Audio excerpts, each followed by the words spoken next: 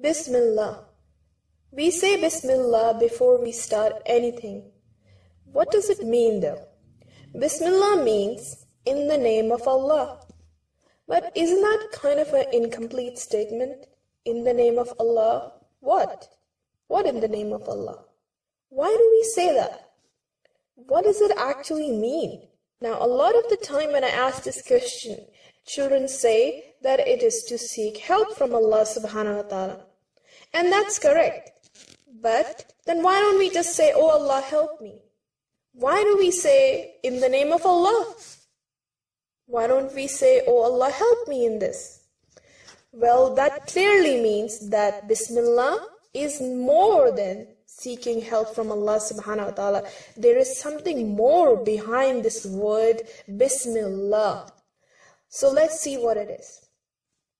We say in the name of Allah before every action because every action we do should be for Allah subhanahu wa ta'ala. As Muslims, we must think before doing anything. Bismillah gives you a chance to stop for a second and do that. Bismillah is the time for us to make the right intention for whatever action we are about to do. Whether it is eating, playing, doing homework, whatever. Bismillah is your chance to stop for a second and think, why am I doing this? Am I doing this to make Allah subhanahu wa ta'ala happy? Or am I doing it to make someone else happy? Or just to enjoy myself? Is it halal? Does Allah tell me something about how I should do it? So Bismillah gives us a chance to stop and change our intention to please Allah subhanahu wa ta'ala. We know in Islam that Allah subhanahu wa ta'ala rewards us and punishes us according to what our intention was.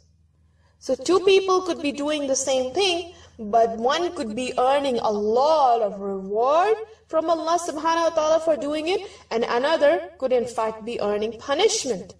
It all depends on their intention. So Bismillah gives us a chance to stop and change our intention to something that will please Allah subhanahu wa ta'ala. I don't think anybody would do something haram for Allah subhanahu wa ta'ala, do you? Do you think anybody would take a glass of beer and go like, Bismillah?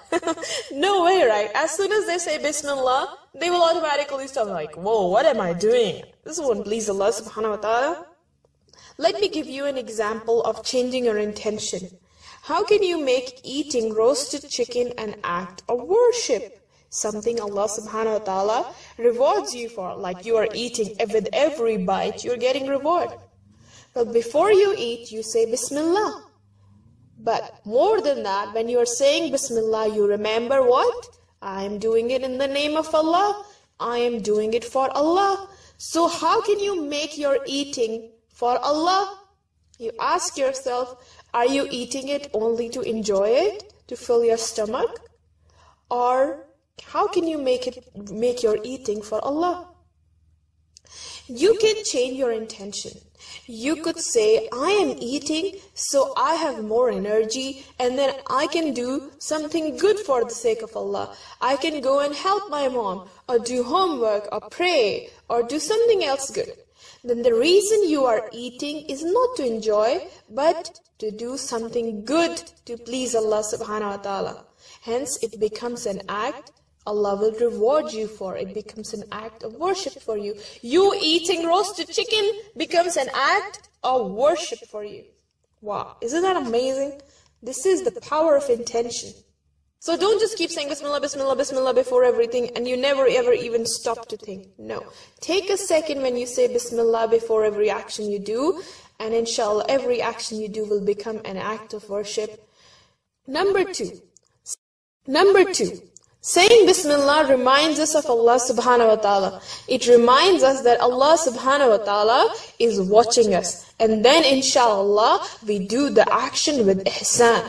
Imagine if you're washing dishes and you don't really like doing it. So you are just wiping it away and putting them away secretly before mom finds out. But imagine if mom was standing right there watching you. You are going to be doing a much better job, aren't you? But remember, Allah subhanahu wa ta'ala is always watching us. But we forget a lot of the time. And Bismillah reminds us of that. And I'm sure if you know before every action and you remember before every action that Allah is watching me, you are going to be doing a much better job. So when you say Bismillah, remember Allah is watching me, and do the best in that action. Bismillah is also a declaration from us. We acknowledge that we are weak. We can't do anything if Allah subhanahu wa ta'ala doesn't help us. I can't even drink a glass of water if Allah subhanahu wa ta'ala doesn't want it. What if I pick up a glass of water and before I even drink it, a mosquito drops in it? Or glass slips away from my hand, I drop it. Even something as easy as taking a sip of water is not under my control. I need the help of Allah subhanahu wa ta'ala to do it. A person who doesn't believe in Allah may foolishly think that they can do everything themselves. But a Muslim recognizes that the power belongs to Allah subhanahu wa ta'ala, and I am helpless without it. And you know what? That's what makes us so powerful. And that's what may, inshallah, the power in every action that you do. If you rely on Allah subhanahu wa ta'ala. You know what? The shaitan becomes really, really small whenever you say Bismillah. Then, inshallah, you can go ahead and do the action with much more confidence that the help of Allah is with you, inshallah. Now, number 4. You know, you have made the intention that I am doing this to please Allah subhanahu wa ta'ala. I am doing this for Allah.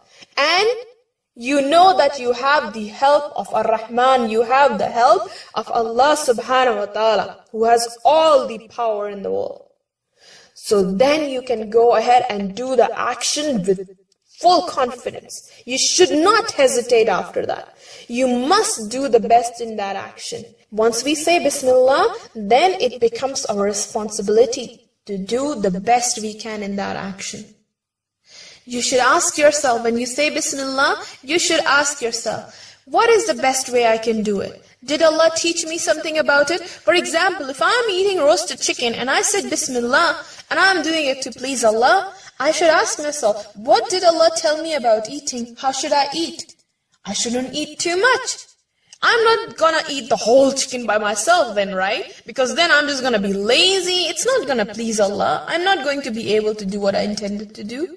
So we do it in the best way, in the way Allah subhanahu wa ta'ala will be most pleased.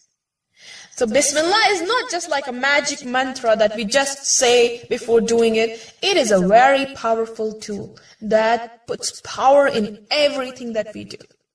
One of the scholars said Bismillah is like a sword. If you know how to use it, then you can be very powerful. But if you don't know how to use a sword, is it any good to you? No, you might even hurt yourself. So if you don't know how to use Bismillah, it's not going to be of much use to you. You have to remember these things. What did I say? You have to remember when you say Bismillah that you are doing it to, number 1, to seek help from Allah subhanahu wa ta'ala.